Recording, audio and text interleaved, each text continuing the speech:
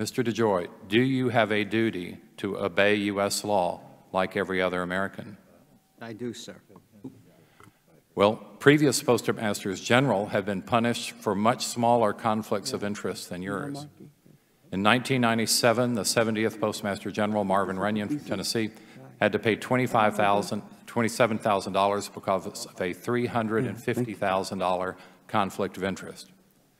If your $30 million conflict of interest, 100 times larger than Mr. Runyon's, were treated like your predecessors, you would have to pay a $2.7 million fine and probably be ousted from being Postmaster General.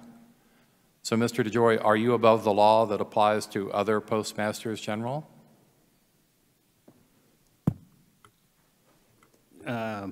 I don't agree with the premise. I'm in full compliance with all ethical requirements that I need to have. And there's an OIG investigation, and I welcome the result of that report. Well, Mr. DeJoy, as a mega donor for the Trump campaign, you were picked along with Michael Cohen and Elliot Broidy, two men who have already pled guilty to felonies, to be the 3 Deputy Finance Chairmen of the Republican National Committee.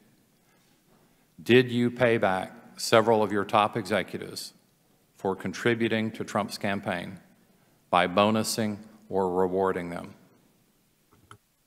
That's an outrageous claim, sir, and I resent it. I'm just asking a question. The answer is no. So you did not bonus or reward any of your executives? No. Or anyone that you solicited for a contribution to the Trump campaign? No, sir. Not in whole or in part? Actually, during the Trump campaign, I wasn't even working at my company anymore. Well, we want to make sure that campaign contributions are legal. So all your campaign contributions are legal. I'm fully aware of legal campaign contributions. Well, what if I resent the assertion, sir. What are you accusing me of? Well, I'm asking a question. Do your mail delays fit Trump's campaign goal of hurting the post office, as stated in his tweets?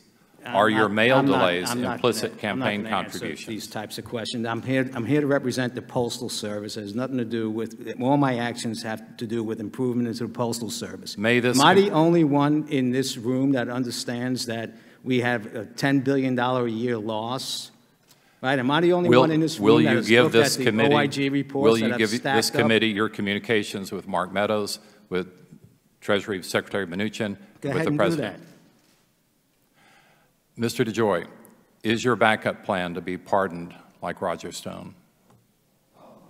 Oh, God. Pitiful. You have 2 seconds to answer the question. I have no comment on that. It's not worth I see my time has expired. Gentleman's not time worth is a comment.